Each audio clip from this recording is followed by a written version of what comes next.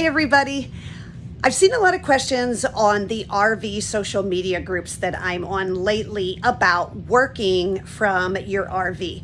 So I just wanted to show you a little bit of how my husband and I, who do both still work remotely in our RV, I wanted to show you what our setup's like, just to give you a little look at how we are effectively working, two working adults from a single RV.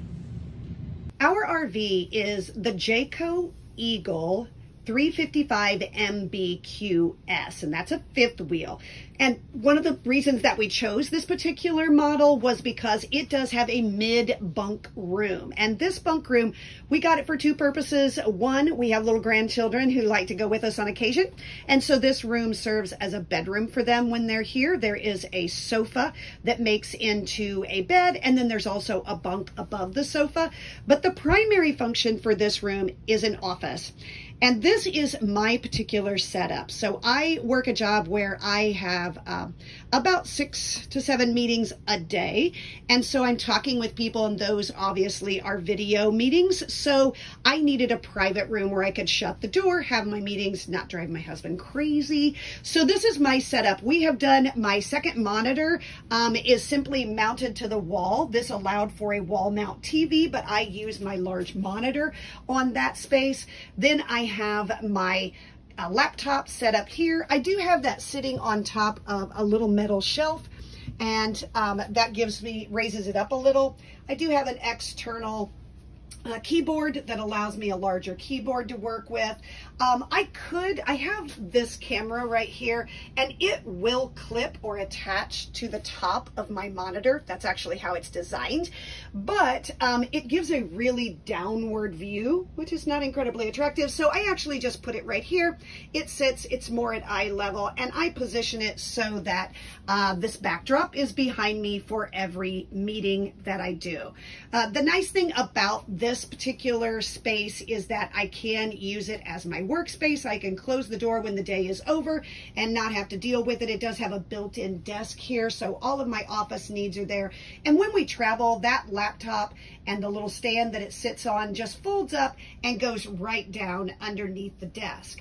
The other thing that I do is we have a freestanding table. Two of those chairs stay up all the time and actually attach to the floor when we're traveling. But there are two additional chairs that fold up. This is one of them. They store easily under our bed, but I use this one as my desk chair most of the time. Now we're going to take a look at my husband's setup. Now, before you all start feeling sorry for him and going, oh my gosh, she gets a whole office and he just gets this folding table. Keep in mind, my husband loves this setup because, first of all, we have windows throughout our RV, so my husband can kind of keep an eye on what's going on around him, which he loves to do. But he also has this TV close by as well. So it's not exactly a hardship case, but this is just a folding lightweight table. We actually got it at Camping World when we bought our RV. My husband has a second monitor on that. He has his laptop. He does not prefer a second keyboard, so he just uses that one. Plenty of room for his mouse, and he just sits right here on the sofa and works from here. It gives him separation from me while he's working, but it also gives him comfort. He's out here with everything he needs. There are plenty of plug-ins, so he just plugs in right here. And then at the end of the day, he just picks up this entire table. It's lightweight. He just carries it into the office that I use, and it just sits in there freestanding whenever he's not using it. So the most important thing when you are working remotely from your RV is having reliable internet access. So my husband and I have sort of this multi-directional approach to ensure that we can have consistent and reliable access. The first thing is that I have an AT&T hotspot. We used this primarily with our former RV before we were full-timers, and we never had any issues with it, so it worked great. Now, my husband also has a cell phone through Verizon, and that cell phone also is a hotspot, so we can also use his if for whatever reason our AT&T service is not incredibly strong.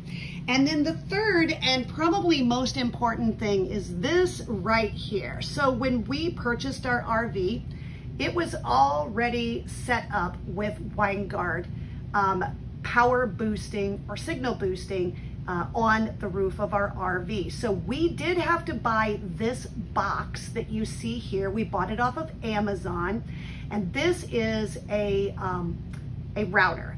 So this will pull in the signal from any Wi-Fi signal that's around. So we were using the campground Wi-Fi over the last few days, and it worked great, no problem. It boosts that signal coming in from the campground Wi-Fi, and we actually used that, and both of us worked off of it, no problem.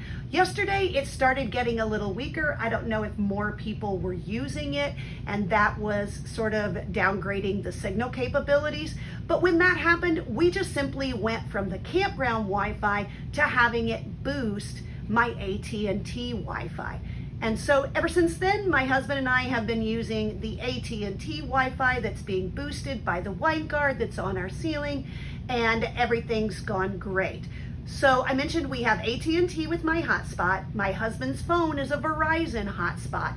And then the last thing, we haven't done it yet, but our next sort of third layer of insurance, if you will, in the Wi-Fi area is that Winegard actually sells a chip that you can put into their booster that would give us a third option, which is the Winegard option. So we're planning to do that probably in the next 2 months. That way, no matter where we are, we should be able to have reliable internet. So that's just a really quick look at how we're working remotely from our RV. And I have to tell you, we've only been full-time for about a month and a half, but we were all but full-time for several months during the winter in our former RV. And we used these very same tools. We didn't have the Winegard in the other one, but we had my hotspot, my husband's cell phone hotspot, and then between that and using campground Wi-Fi, we never had a single hour of work where we were incapable of doing our jobs. We had reliable internet with those options. So it can be done. If you're debating, can I work from a remote location, an RV, or can't I? As long as your job allows you to work remotely, believe me, there are a lot of options out there for ways that you can have reliable internet, and this is just one of them.